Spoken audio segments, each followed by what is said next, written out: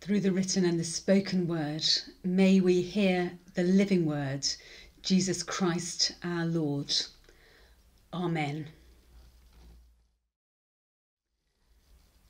The media has been full of the explosive claims of Dominic Cummings at the government's handling of the pandemic.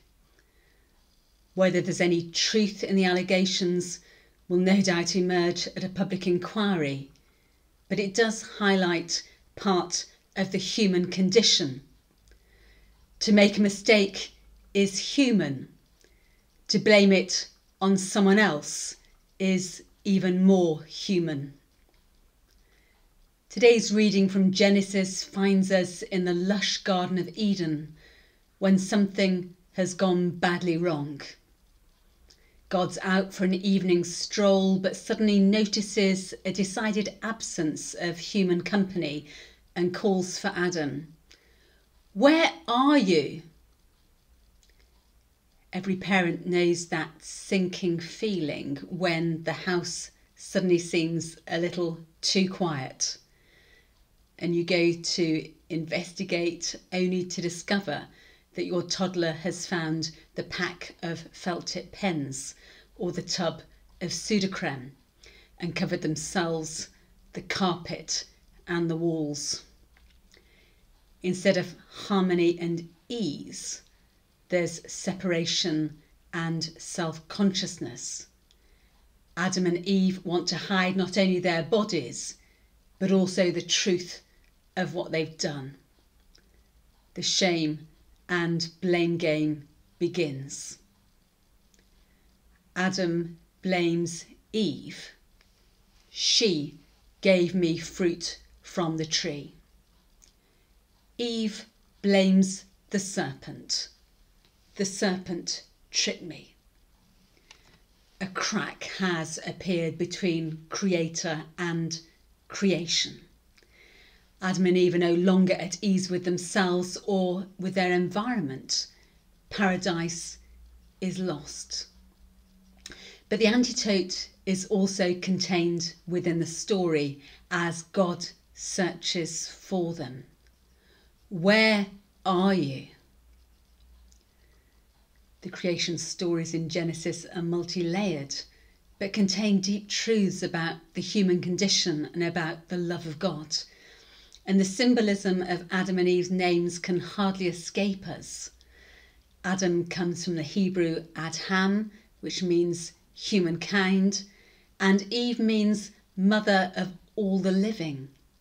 In other words, the author isn't telling the story of two particular people, but of everyone. This isn't simply their story, it's our story too. And in a beautiful play on words, Adham comes from the Hebrew Adhamah, which means ground or dust. A reminder of our interconnectedness with all creation. In reading the Bible again for the first time, Marcus Borg suggests there are different lenses through which we might read this story. Some say it's a story of disobedience. God's seen as a finger-wagging parent. When you don't follow the rules, there are consequences.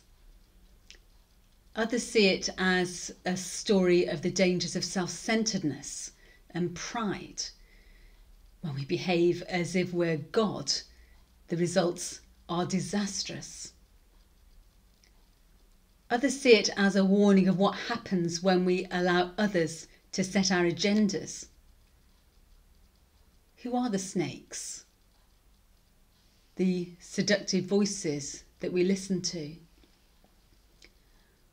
We may read this as the birth of consciousness, a story of growing up, of learning good and evil. In the womb we experience unity, but the very process of being born results in separation.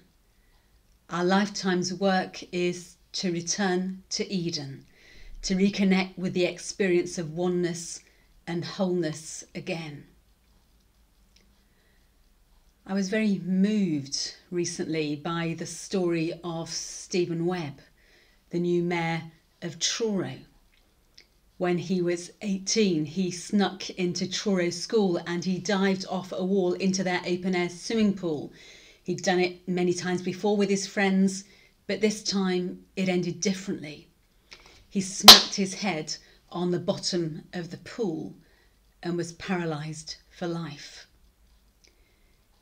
He speaks very candidly of the shame and embarrassment of causing his own disability, of the joy of meeting Emma and her 4-year-old daughter Kemba in his late 20s, and the pain when that relationship ended, of the struggle of finding himself single, penniless and paralysed at the age of 40, and his attempts to numb his pain through drink, and the spiritual journey he went on as he recognised and followed the call to life in all its fullness as God searched him out.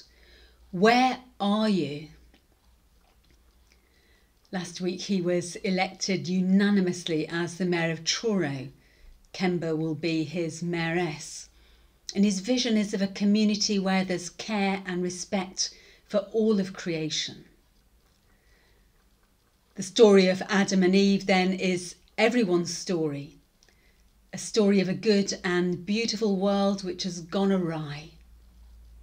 Of separation and the search for restoration. Of losing innocence and finding wisdom.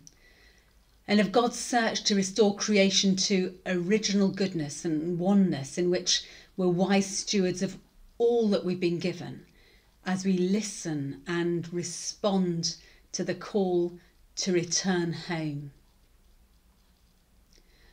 Where are you? This week is World Environment Day, and the focus this decade is on ecosystem restoration. Of course, the event was due to be launched last year, but was postponed because of the pandemic. But perhaps the pandemic's given us a renewed respect for creation and of how interconnected everything is. The action of each and every person can and does make a difference. I'm privileged to accompany and learn from a pioneer ordinand, Sam Wernham. She runs Rev'd Wild Church, you might have heard of it, and combines her love of the Creator with her love of creation and her commitment to community partnership and social action.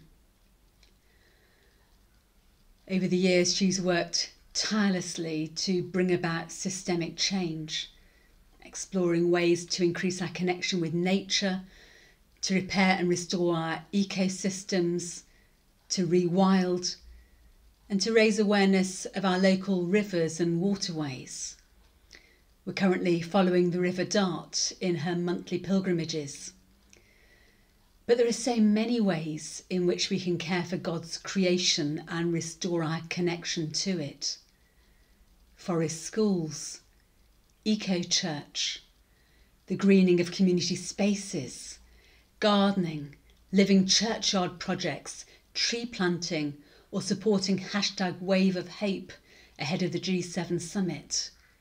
We can't go back, but we can go forwards together and each take responsibility to make our world a better place. Yes, paradise can be restored. One day, one step, one action at a time. Where are you?